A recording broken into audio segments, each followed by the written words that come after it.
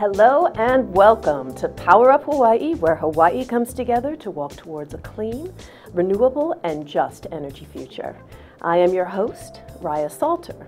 I'm an energy attorney, clean energy advocate, and community outreach specialist. I'm also the principal attorney of Imagine Power LLC. Today we're going to take a look at some important energy and utility news from Hawaii, around the country, and the world as reported in the last week. First, let's take a look at some recent developments in clean energy and clean energy policy here in the islands. Here we've got some big stories developing about energy storage projects in the islands. What we've got is what could very well be the beginning of the first or maybe the ongoing storage wars as companies compete to show what they can do around the world, with a big focus on the island. So we've got two stories coming up, one about Tesla and then another about a big new project on the Big Island that's using Blue Planet energy. So the first one, Tesla. Tesla's dispatchable solar plus storage project here has been brought online. Tesla announced this week it had completed its fully dispatchable storage plus solar project on the island of Kauai, installing a 13 megawatt, 52 megawatt hour project that will help boost the amount of renewables on the system. Under the terms of a 20-year contract, Kauai Island Utility Cooperative will pay Tesla 13 cents, about 14 cents a kilowatt hour, less than the current cost of oil according to the utility. Power companies in Hawaii continue to push the limits on green energy technology and are now looking to deliver solar energy even when the sun isn't shining. KIUC and Tesla said that the Kapaia project, which utilizes Tesla's PowerPack lithium-ion storage systems, is now online. The project attracted national attention when it was first announced nearly in the end of 2015 as the first fully dispatchable solar plus storage project in the United States. The project sprang out of a request for proposals to solve problems that too much solar energy posed to its grid. By solving that issue, KIUC hoped to integrate more solar onto the grid, avoid curtailing solar at midday, and boost customer savings while weaning itself off of its resilience on imported oil to generate for electricity. So here we go, and I think it's really important that folks here understand. I moved here from New York City just over a year ago precisely because the issues happening here for energy and for islands are red hot. Everyone knows that the next step for renewable energy is storage. It is the key to 100% renewable energy goal in Hawaii and the further development of renewable energy, period, at least where we stand now. The cost of storage technology has begun to come down and become more competitive and starting to make more and more financial sense in particular projects. And so many say that storage is really right now at a place where rooftop PV and PV was, say, 5 to 10 years ago, about to usher forth in a big new way. And islands are the key. So we've got Tesla. Now let's talk about Blue Planet Energy and developers that are doing some work on the Big Island. As reported by Pacific Business News, Hawaii developer Brian Anderson plans to develop a 410-home project along the Big Island's Gold Coast that would become the first off-grid community of this magnitude, so says Mr. Anderson, or so he said this week. Anderson's JPL LLC is developing the Ainamalu project, which includes detached single-family homes in the Waikoloa Resort community. With 350 homes and 60 condominiums, it's one of the first projects to offer this type of housing. Prices for the 3 and 4 bedroom homes, ranging from 1,625 square feet to 2,800 square feet on 15,000 square foot lots, are expected to start at $750,000. Residents will also have access to Ainamalu Beach Club that includes a pool, water slide, food concessions, and other amenities. The zoning of the project allows for vacation rentals as well. So JPL has struck a deal with Kaloa Energy on the project, which will include rooftop solar energy systems and Blue Planet Energy's Blue Ion battery storage system. Blue Planet Energy was co-founded by serial Hawaii entrepreneur Hank Rogers. Each home will also include energy-efficient appliances. Now, Waikoloa gets less than 11 inches of rain each year, making it one of the driest spots in the state. And because of Hawaii's proximity to the equator, it is one of the best places to harness solar energy for power use. Anderson said that to ensure energy security, Ainamalu's microgrid has been designed with an additional large community energy storage system. All utilities, both gas and electric, will also be built underground. If an individual homeowner's needs exceed what his or her home produces, additional power is available from the community storage for a fee lower than current utility rates. The community will also be tied into a central backup supply to make sure homeowners never go without power. So here we go. What we are seeing and experiencing at new and beginning and maybe currently what seems like small scales is absolutely at the vanguard of renewable energy development in this country. We've got Tesla working with Kauai to on some really exciting new battery systems. And now, let's talk a little bit about why this project with JPL and Kaloa Energy and Blue Planet Energy is so exciting and so interesting. So what they're proposing to do is really create a whole development of about 450 homes that does not need or want the utility grid, or at least the traditional utility HECO as we know it, at all.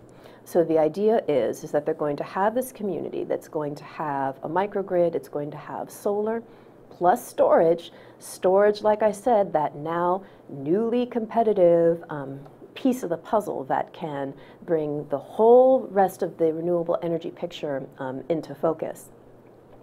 And so it will have solar plus storage in addition to having a community, another community backup.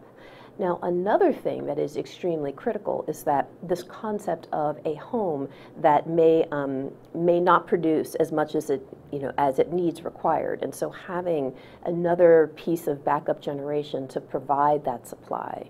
What we are talking about in this situation is a complete rewriting of the rules of the game, away from the traditional utility model towards an independent model where the developer of a housing project works with energy companies to become independent of the grid, have its own generation that can serve as backup.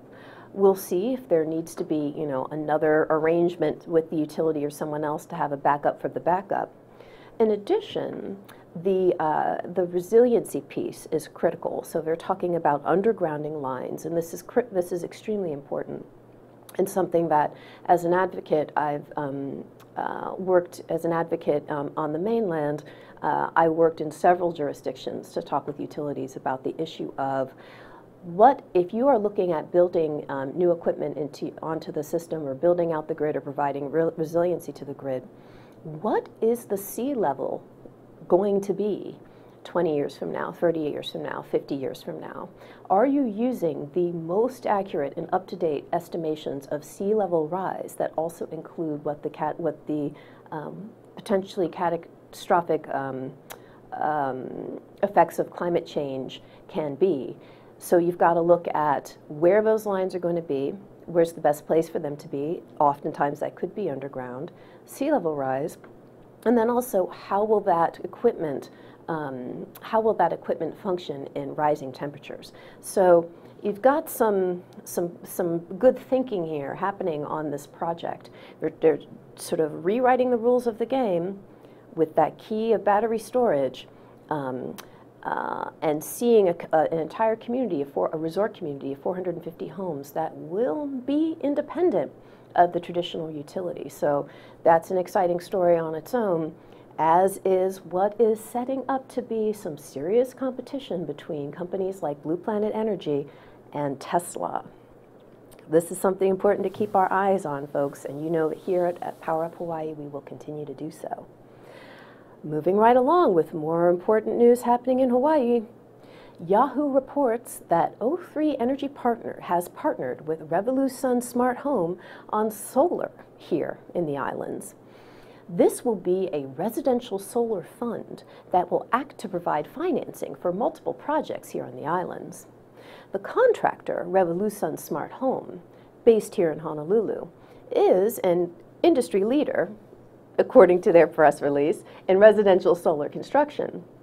This strategic relationship between the two companies will focus on long-term financing for a portfolio of residential solar installations. The fund was formed in conjunction with Divya Capital Ventures, an alternative investments group. We've got a quote from the folks putting together the fund. We are excited about the new opportunity and relationship with Revolusun, as well as our further expansion into Hawaii, said Brad Stutzman of O3 Energy. The future seems very bright, working together to finance more installations and help each other build a stronger portfolio. O3 Energy also anticipates offering financing for residential energy storage through this same funding mechanism in the coming months. So here we go again. I have to say, things are stepping up and moving forward with renewable energy in the islands. I think this is an interesting to hear about development that we've got Hawaii-based developer Revolusun seeking to leverage external financing on a long-term basis. So why is this important?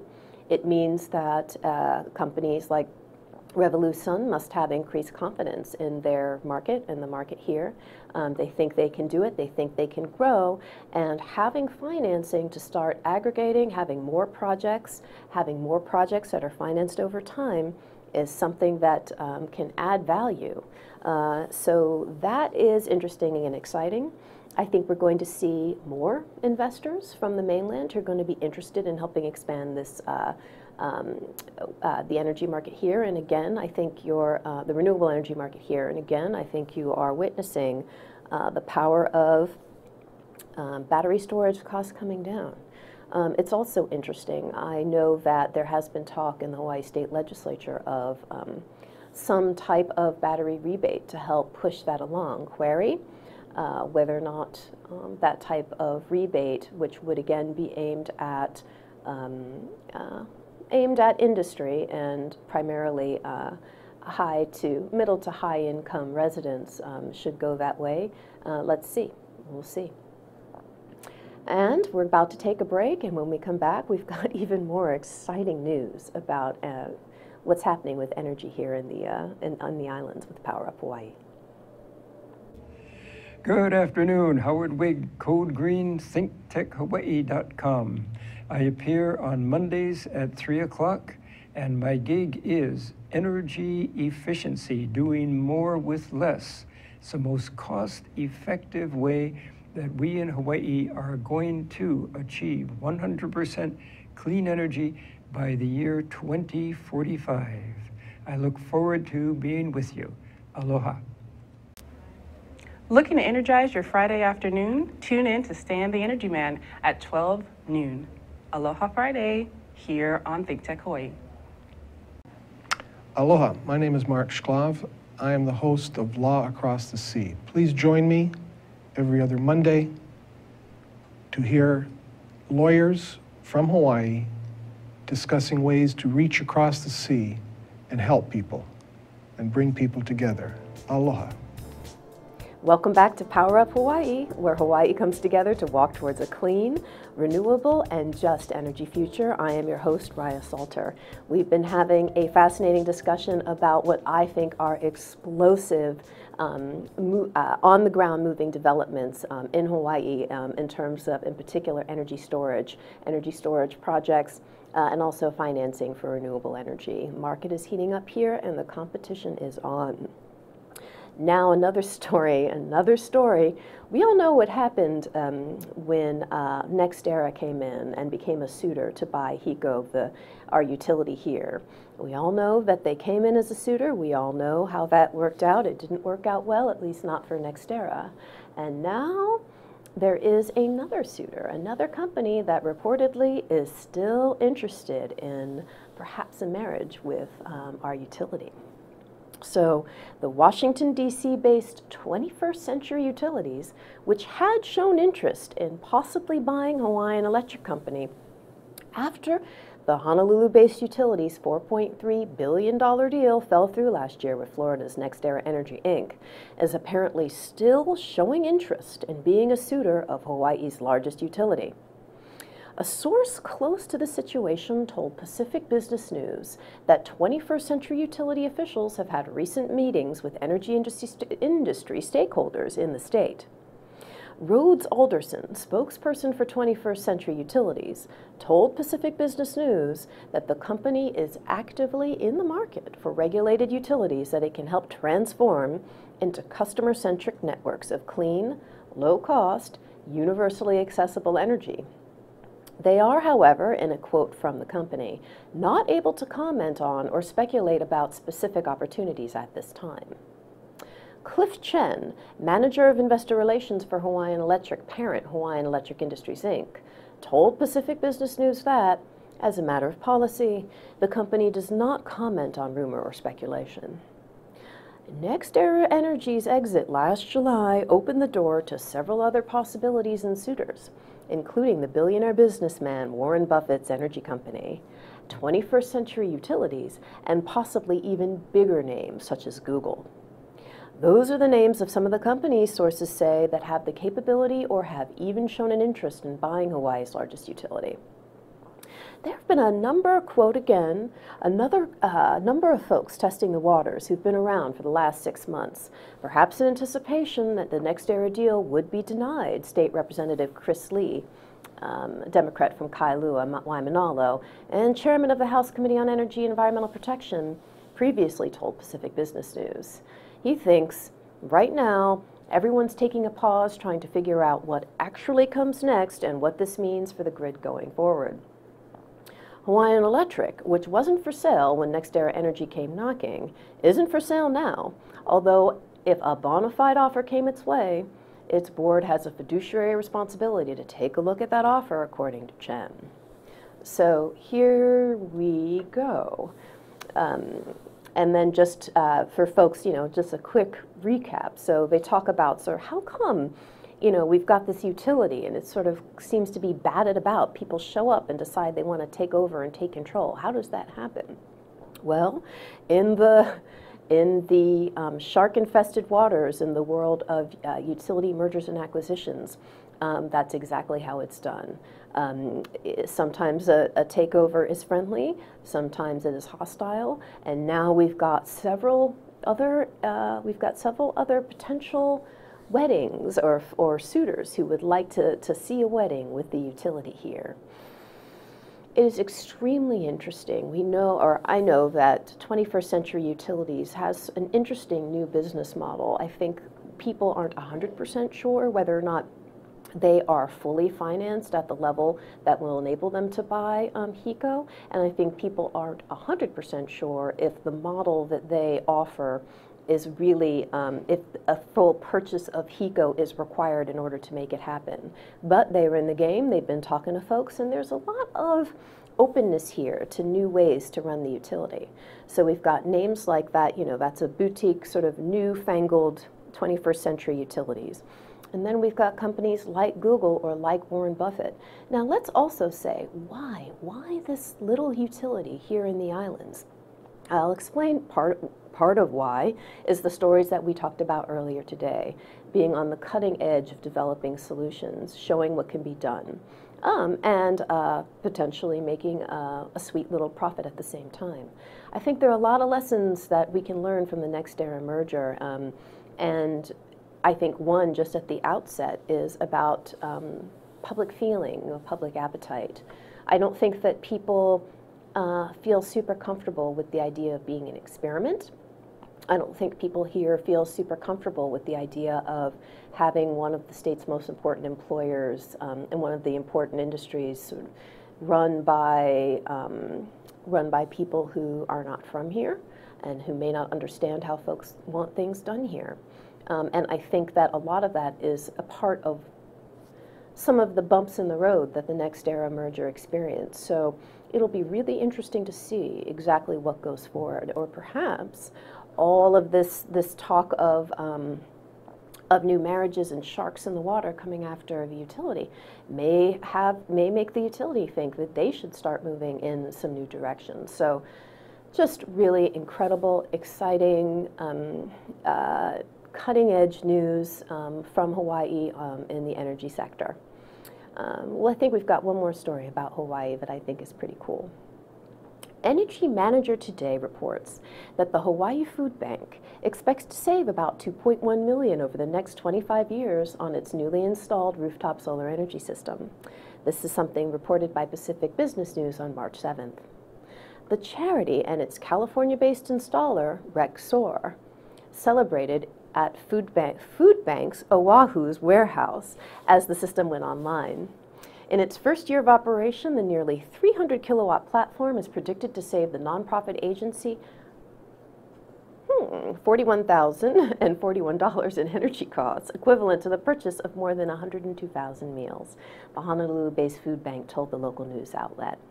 We've got a quote, "This new technology will reduce our energy costs significantly and also will allow us to serve more hungry families while also contributing to a more sustainable environment on Oahu," Hawaii Food Bank CEO Gerald Shintaku said, according to Hawaii News Now, which also covered the celebration. The shift to clean energy is expected to reduce greenhouse gas emissions by about 10,000 tons. In 2011, the Maui Food Bank, an affiliate of the Hawaii Food Bank, installed a 103 kilowatt solar roof comprising 336 SunPower T5 solar roof tiles that were expected to cover 100% of the bank's energy needs and save $50,000 annually. Albuquerque, Houston, and Hillside, New Jersey also have solar roofs on their local food bank facilities. So here is something that I think is also important and helpful to chat about a little bit.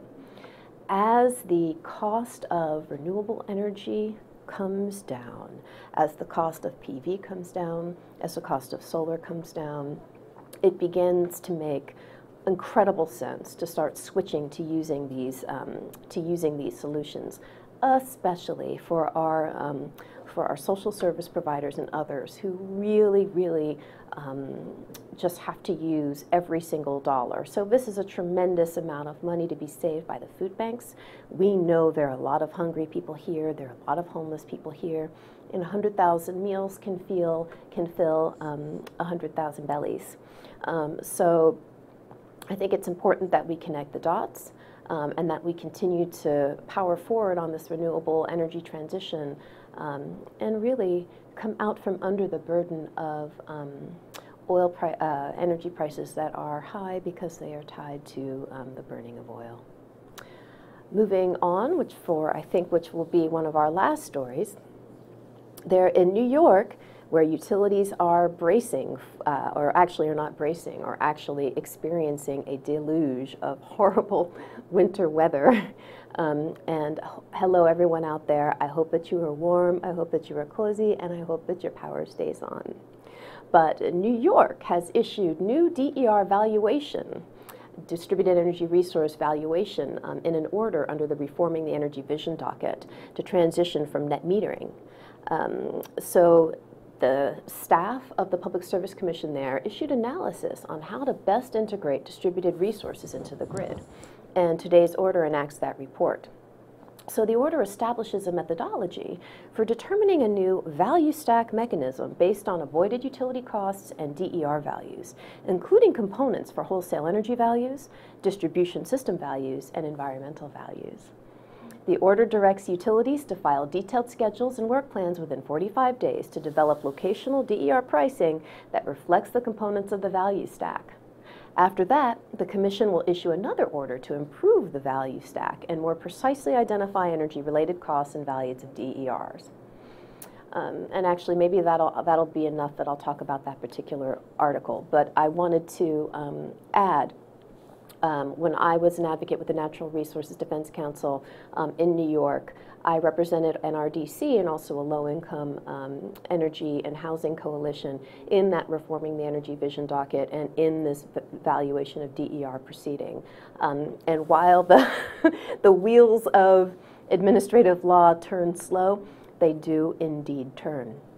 it is extremely important to watch what states like New York and others are doing with DER valuations. So stakeholders here, I think, know and understand that there's a distributed energy resource docket happening at the Hawaii Public Service Commission.